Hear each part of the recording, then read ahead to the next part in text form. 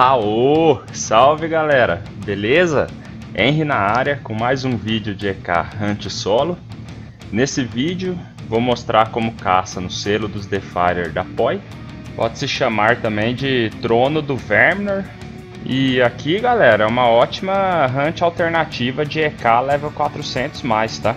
Mas antes de tudo aí galera, deixa o like aí no vídeo, se inscreva no canal, ativa o sininho de notificações para sempre ser notificado aí com conteúdo novo, né?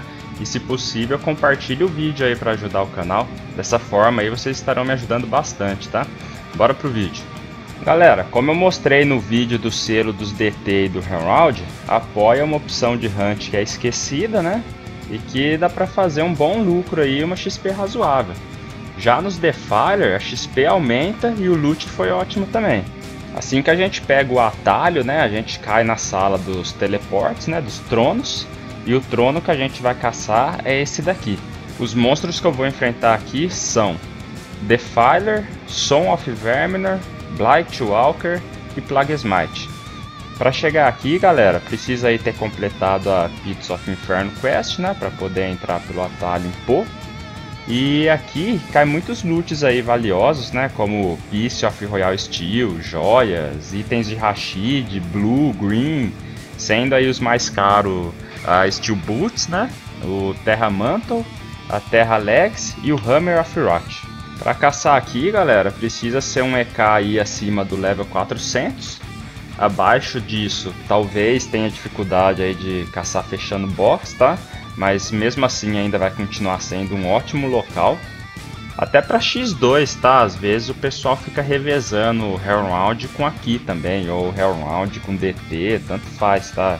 Depende se tiver gente aí em tal lugar. A arma que deve se usar aqui é Fisco, portanto eu estarei usando aí o Super of Destruction, né? Imbuído com Life Void Strike. E como sempre aí pessoal, um Powerful aí de Void no Helmet, né, e de Vampirismo na arma. E caso vocês se confundam aí pessoal, às vezes eu falo Life ao invés de Vampirismo, é modo de falar, tá? Então não liga não. Bom, aqui nos Defilers, basta ter cuidado aí com os Paralyzes, né, pois dependendo da situação aí, se você andar com Paralyze com Life baixa, se torna bem perigoso aí. Fora isso, é um local aí que dá pra jogar o char em qualquer canto, tá? Pra não ficar com box, caso o seu char aí não aguenta. Então qualquer coisa que aconteça aí, se joga no canto que vai ficar 5 em você, ou 3, tá? Fora que tem uns cantos ali que fica 4 também. O legal daqui, galera, é que o local é pequeno e cheio de monstro. Então não precisa ficar correndo pra lurar. Aqui, você mal precisa andar e já tem box no char aí. Fora que assim que você mata todo o respawn, já deu tempo ali de ter dado respawn atrás tranquilamente, tá? E fora também que, como falei no vídeo anterior da PICPAY, né? Aqui é o local que nasce o boss Defilers, que dropa lá o item Defilers Remains. Todo lugar aí que tem um boss, né? A gente sempre fica na esperança aí de achar ele. E é bem bacana matar um boss de vez em quando assim no meio da hunt, né? Ainda mais esses boss da PICPAY aqui, que são bem raros, tá?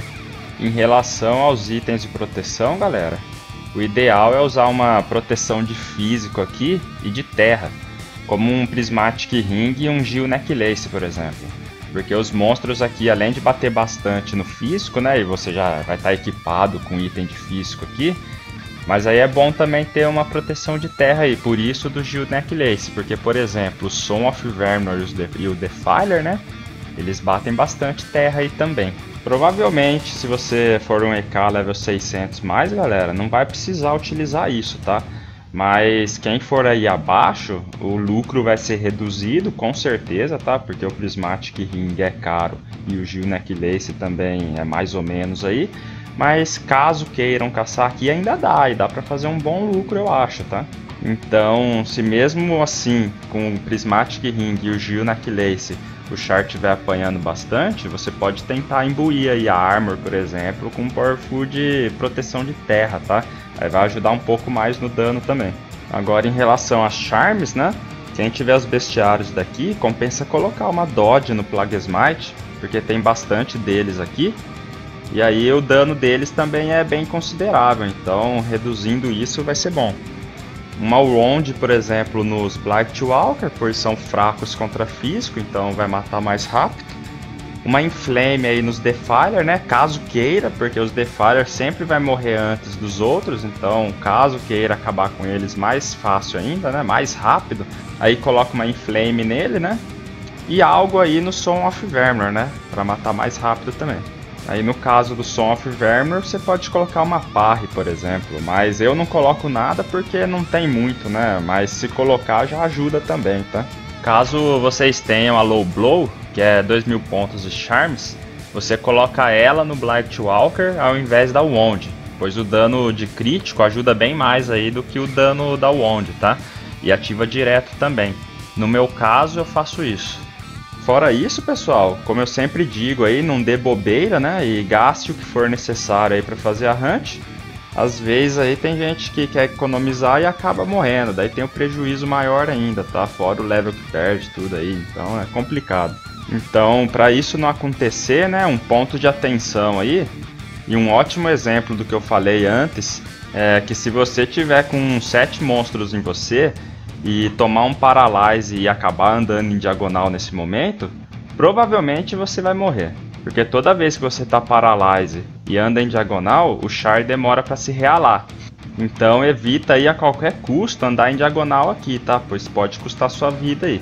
Bom, pessoal, e como dá pra ver aí, fiz um lucro bacana, né? Uma XP também razoável pelo tempo que eu fiquei.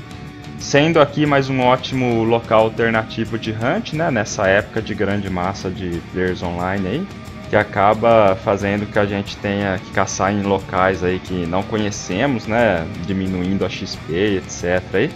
Mas eu particularmente eu gosto bastante daqui, como eu falei, né? A POI pra mim é a minha casa, cara. Eu sempre tô vindo aqui checar boss, caçar, fazer uma grana, então é bem gostoso de caçar aqui e relembrar os velhos tempos, né?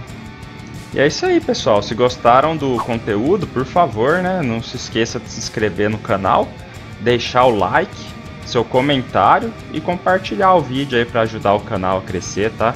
Não esqueça de comentar onde gostaria que eu fizesse vídeos de EK, hein? Tem bastante vídeo aí que eu já fiz, só que eu preciso editar, tá? Já fiz em alguns locais aí que o pessoal pediu e com o tempo aí vou liberando para vocês, tá? Agora uma pergunta aí, galera, vocês já acharam o Plaguesmith aí alguma vez nesse local? Comenta aí se já, conta aí como foi a experiência aí de achar um boss da POI. E é isso aí, galera, tamo junto, até a próxima, é nóis!